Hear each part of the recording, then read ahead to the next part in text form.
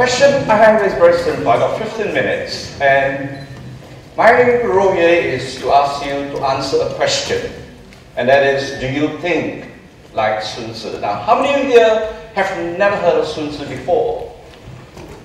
Oh, that's quite a number. Right, now let me introduce to you why should you be thinking like Sun Tzu. And of course, firstly, the first reason is that Sun Tzu is Chinese. And of course, he wrote this book, The Art of War, 2,500 years ago. Now, 2,500 years ago. And yet today, his book is applied by people like Bill Gates, Steve Jobs, and Napoleon. Now, very importantly, of course, is let me introduce you that Sun Tzu is Chinese. So therefore, his thinking, all right, is a Chinese approach to strategy. And of course, the Chinese approach to thinking has one trademark. And often it is simpler than the Western, and it always works.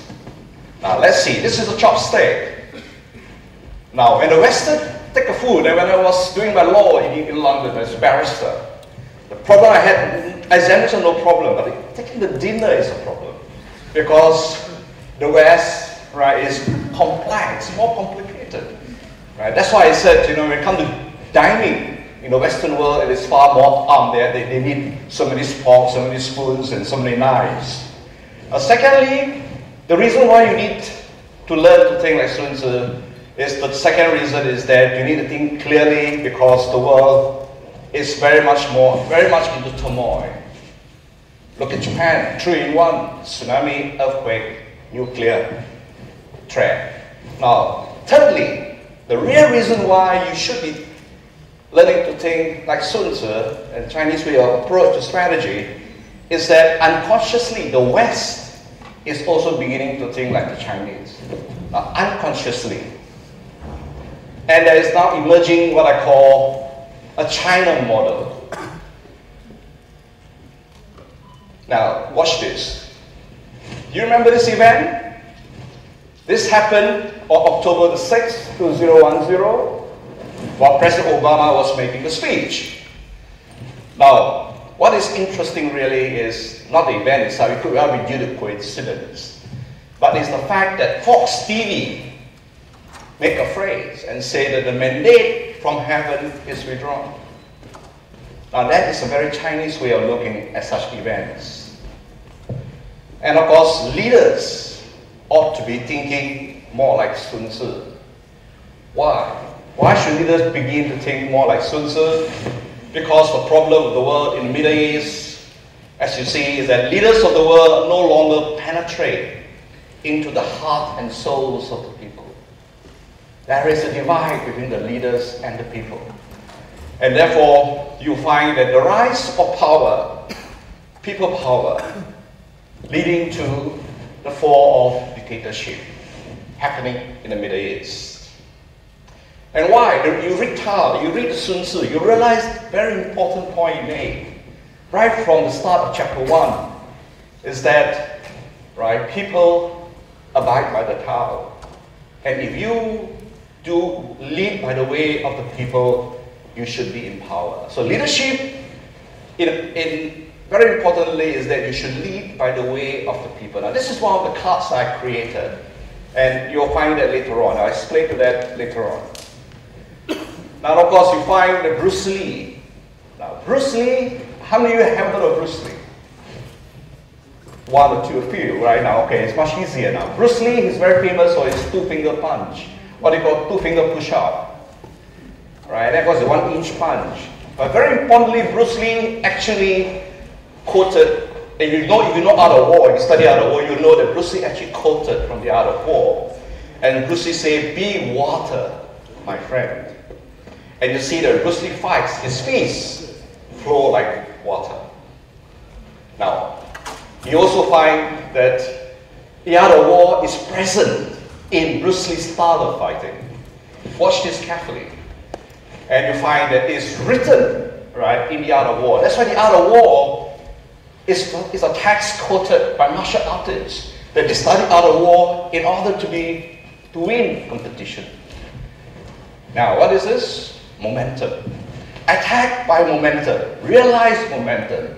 And then you see, all right, 1, 2, 3, 4, in momentum, rock against the earth. When a rock against an egg, you won the battle. Now, very important, of course, is that the principle of strategy by Sun Tzu was written 2,500 years ago. And yet, it can be applied in a modern world in a competitive context. Of course, winning is not so important, ultimately. Survival is. And you find that if you analyze the case of the race to Antarctica, the Scott team that went all the way to the South Pole, losing it, and then on the way back, all of them died. And when I was teaching this course, in fact, the Sun Tzu course I taught in NTU, right, I got my students to analyze these two cases, the race to the South Pole. And you find that the team that didn't follow Sun Tzu out of war died. Now, the team that won the race to the South Pole, Emerson, they actually followed the principles of art of war. After this talk, go back and check it out. Don't just take what I say. And you'll find that if you compare the two cases, very clearly, the team that died and the team that won, the difference, the explanatory factor could be the art of war. Then, of course, right, now we know, of course, the US is in decline, right? Of course, the US model was a Roman Empire. But if Hannibal, now Hannibal is very famous, right, for his journey across the Alps. He was working on the principle of surprise in order to win against the Roman Empire. And Roman Empire couldn't have existed if Hannibal had at that time read and understood the art of war. Right? Why? Because you find that Hannibal is such a good strategist. In order to win Hannibal, Scipio learned from Hannibal his strategy and used it against Hannibal. One explanation why China is now leading the world and overtaking America. One at the top, one at the bottom. Very simple. The Chinese knew that the only way to win America materially is using capitalism against America. Same strategy. And this comes from what principles of Sun Tzu? Sun Tzu says, very important, that you should not repeat your strategy so that nobody knows how you win. Infinitely varied are your strategies and adapt your tactics to the enemy. So if you repeat the strategy so often, so much so that the Viet Cong could anticipate what the Americans are going to do next, then clearly the enemy will know how to respond. So for those of you in business, sometimes it's good to keep secret your business model. Now, this is why I learned from Sun Tzu. And of course, if you ask me, right, Sun Tzu, what is so unique about Sun Tzu? The uniqueness of Sun Tzu is that it filtered through downtime without any guy promoting it, no publisher promoting it. It's written, at the time when it was written, it was not even using brush and paper. It was using bamboo. Now, Bruce Lee, if you study Bruce Lee, and Bruce Lee is now an icon. Now, one good test of how good and great a person is when he's dead and not around anymore. Does his personality still remain? Does he remain still as an inspirator? And I think Bruce Lee did. Now, Bruce Lee has one very important point. No discipline as discipline.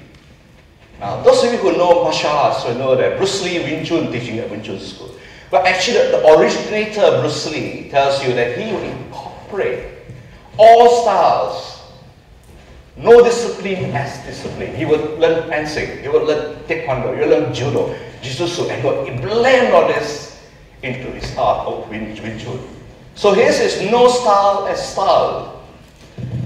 And Sun Tzu would tell you that, right, have no strategy as strategy. So you see in Lenovo, when you go to India, they don't replicate the strategy in China. So no strategy as strategy. And for myself, for example, I'm not doing just Sun Tzu alone, because some don't mistaken that. Right? 10% of my work is in Sun Tzu, yeah. The other 90% are other areas. And one of the things I'm doing now is pot in the ocean. In other words, I'm doing a project. And how did I get an idea? Because I'm from Sun Tzu. No pot as pot. Put the pot in the ocean. Pot in the ocean. Now, if you think like Sun Tzu, you will look for precise informational signals. Now, let me relate this to you to a very latest innovation by American. Can you identify this plane? Anyone? What plane is that? F-22 Raptor. Now, the real innovation about this plane, actually you can trace it right back the design to Sun Tzu 2,500 years ago. How? The true marvel, Raptor 22, is in the glass cockpit. Now, this is the really innovative part. In a glass cockpit, to make it easy for the pilot to fly, right? The F-22 is a fighter plane. So you have the enemy triangles, friends as circles, so the pilot may respond accordingly. In other words, when you see the signal, the cockpit signal, triangle, you shoot. You see a circle, that's a friendly plane. They incorporate that in design of the fighter plane. Now, what this Sun Tzu says in his Art of War, now read it very carefully and slowly. Now, Sun Tzu is not a book to be studied like a textbook. If you do that, you are wrong. It is to be digested, reflected, and then you have to walk that 10,000 miles applying it in the real world. Sun Tzu says, you see the dust straight up coming from a distance, it be chariots. Dust low and wide will be soldiers. Dust that are so scattered about. The enemy are collecting firewood. Dust patchy and camping. Now, so you find, now Sun Tzu wrote that down as signals. You must develop identification signals. Now, thinking of Sun Tzu will transform you in any competitive situation. What is this? You'll be surprised, right? This is not my word. No, it's not my hard word. Okay, the Chinese were playing golf. Yes, during the Tang Dynasty. And Art of War can be applied to the game of golf. And of course, golf was forgotten in China. Right? During that period, there was real golf. And then you find that an entire book has been written by American on golf and the art of war. Right? You find actually people outside of China, they are equally frenzied about the art of war. One entire book written. Now, this is a very important point. I want you to have a look at this and make a guess what this picture is about. Now, you'll see that it's actually, that patch there on the right are the fingers of a child. This is a pregnant woman. Now, historically in China, to me, the greatest strategist is a woman. What I call the first lady emperor of China. And she's a master strategist, especially for the inner palace, politics, political strategies, first class. You'll find that she will make her master moves on timing. Sun Tzu emphasized a lot on timing. You'll find in business, anything you do, timing is so, so important. Shares, profitability, everything you do, timing plays a key role. And you find that, and I took some time to get this modeling for you. And how did she prevail during the Tang Dynasty? Now, Wu Zetian is her name. Right? She is the first lady emperor during the Tang Dynasty. And during her rule, China was one of the greatest nations on earth during that period. And during that period too, there was heavy Confucianism. And Confucianists were anti-women. And yet she rose to be emperor. Not only emperor, on top of that to be, what do you call the highest level, sage emperor. Now what you see is that she will make her move in a climb upwards. She will time out key moves when she is pregnant. When she's not pregnant, she's a nice she will take commands from the emperor. But the moment she's pregnant, the emperor will give it to her. Now, just let me explain to you the background, since so many of you know about Art of War, as I anticipated. Right? Art of War, we call it Bing Fa. It's brief. It's only 5,000 Chinese characters. According to one Chinese documentary, Sun Tzu took 5 years to write that book. 5 years to write that book. And you'll find that although it's just 5,000 Chinese characters, there is nothing in the whole literature of Western philosophy, management, strategy that is similar to Sun Tzu. Now let me explain to you the background to the book so that you can get an idea, the context. So the book actually came from the period of the warring states during the spring and autumn period. So it came up all the way. Now, the game of golf disappeared in China, but Art of War remained as a key philosophy. And when he wrote the book, he actually drew on resources. He cited ideas that were 2,500 years ago in China. So altogether, right, when it comes to you, as 5,000 words book, it actually contained the wisdom, a long, deep wisdom of Chinese strategic thinking. Right? And of course, this is historical findings. He wrote them on bamboo. And then you find that, right, during the spring and autumn period, that the states were in high competition, like now, a lot of competition. He wrote that book during that period, in that context. And you find that now it's moving to the UK. I was invited by RGB to teach Art of War. And they were very glad that I was able to reduce it to 157 cards. And they actually built and used the cards to try and digest the key concepts of Art of War. Now, what do you think is one of the reasons for such a rapid rise of China in business, in economy? I can tell you it's due to the shows of Art of War entrepreneurs. The Chinese know Art of War cold. They grow up with it, they live with it. Just like they know the Three Kingdoms and all that. It's part of the culture. So if you want to compete with the Chinese in their market, you've got to study and understand the Art of War.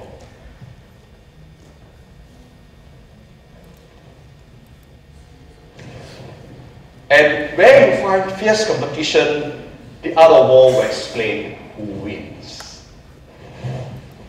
Now this is the close as possible picture of the real Sun Tzu. Is taken from archaeological find, the wood print, and then we got this picture. And it's a print. Now that's how he looks.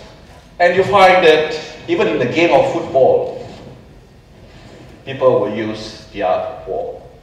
And the next football game is going to come in Brazil, and there's a Brazilian soccer coach who actually introduced and will make all the players, Brazilian team, to read the Art of War. Now, as US decline and China rises, the thinking a bit more like Sun Tzu would help you a long way to succeed. Mao Zedong. Now, why do we focus on thinking? Not enough to study the text. You won't get the flavor of it. I use the word internalization. It's very easy to lecture because it's 5,000 words. But it's very difficult to internalize the thinking. And the more you can do that, you can think like him. Mao Zedong. But what did Mao Zedong did when he first saw Sun Tzu being what? He first flipped it open, he first read it, and was reading the book, and his first comment was that, right, he thinks like me. Sun Tzu thinks like him. So if you want to, right, Mao Zedong is the great strategist who enabled China to prevail over Japan and eventually founded China in 1949. So if you want to think like a great strategist, right, none other than Mao Zedong himself has endorsed it. So do you think like him, Sun Tzu? I hope you go back and reflect on it. Thank you so much.